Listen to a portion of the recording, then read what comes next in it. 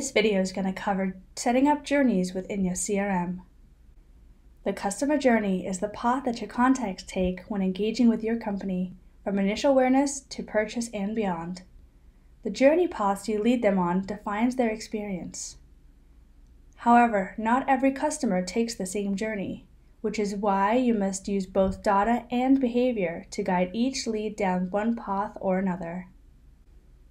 When building your journey, the different options you have include decisions, which creates the logic that customizes the contact's experience in your campaign.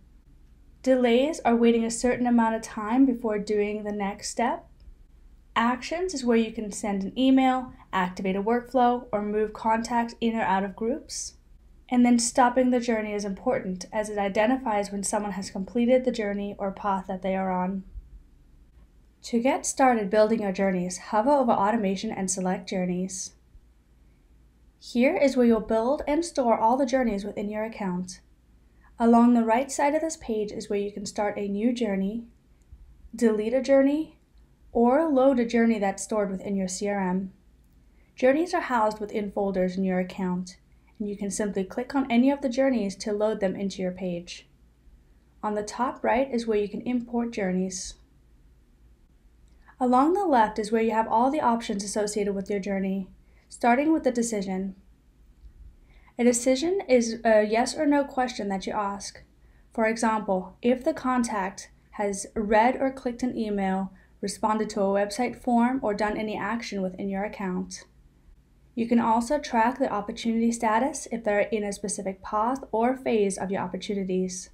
You can do the status, which is randomly true, bounced contacts, unsubscribes, or a member of a specific group.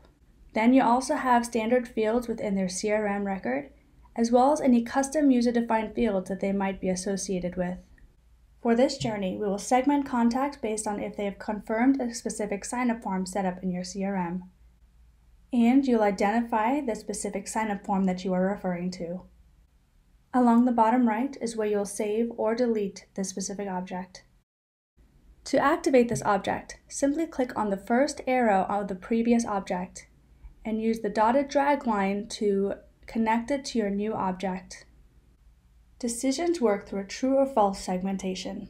For example, if the client's decision is true, you can have a specific action happen. An action allows you to trigger something for the contact.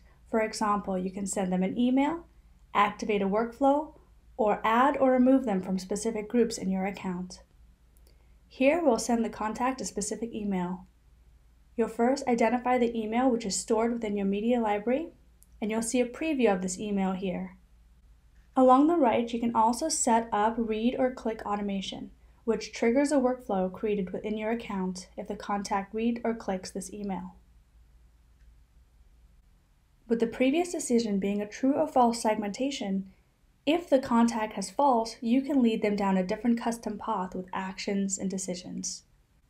For this example, we'll simply stop the contact on the journey to focus on those who have confirmed our ebook download sign-up form. Once the contact has received your email, the next step we suggest is adding a delay, which gives that contact time to actually read and engage with your content. Delays have a wide variety of customizations. For example, you can do a simple delay. You can wait until a date time, wait until the contact's birthday, or a user-defined field date that is set up. You can set up delays based on your opportunity phases, on document signs, specific link clicks, or you can wait until your contact has read or clicked on your previous email, or set a delay for local day of the week or time for your contact. Once you've identified the amount of hours associated with this delay, you can either do regular hours or business hours, which is the standard 9 hours in a day from Monday through Friday. Once that delay time has passed, you can add a decision point to further customize the client experience based on their engagement.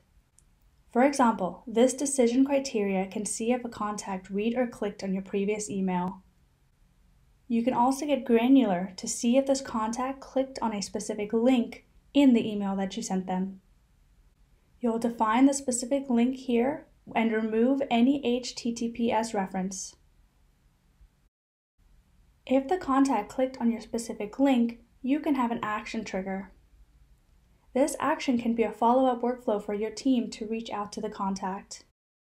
And you can end this contact on the journey. Continue building out this journey to identify the different paths that your contacts can go through. When you're ready to save this journey, click on the Save option along the top right.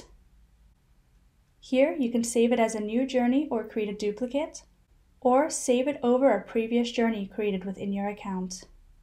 You can organize this journey into a specific folder, then give your journey a descriptive name for reference. Next, you can either export this journey or save it into your CRM. Now we'll discuss how to start contacts on your journey that you've just created. The first way to trigger a journey is manually. In the journey screen, make sure that you have loaded and saved your specific journey. Then, along the top right, you can click on the button to start a contact on this journey.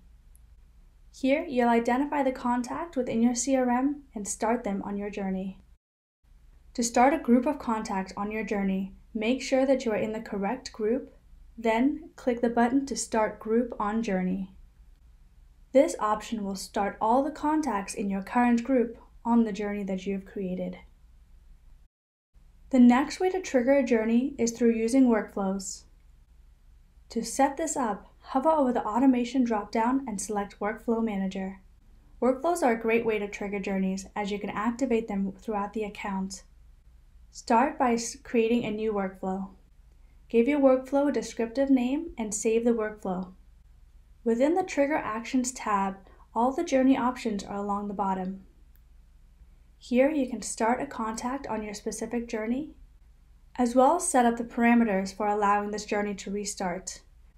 For example, you can have no restarts on the journey, only start the journey for contacts who have completed the journey previously, or allow this workflow to force the journey to restart when it is activated. Other options you can do within the workflow is to pause a specific journey, resume a contact on a journey, or stop another journey the contact might be on. To learn different ways to trigger this workflow throughout your account, review the Workflow Triggers videos and help articles. Another way to trigger contacts on a journey is through your sign-up forms. To do this, hover over the website drop-down and select Sign-up Forms. Click on the Edit button associated with your specific sign-up form and go into the Options tab. Within the Options area, scroll down to the Upon Confirmation. Here, you can select a journey to start once the contact has confirmed their intent through the form. Once you have selected your journey, you can allow restarts for this journey for contacts coming through your form.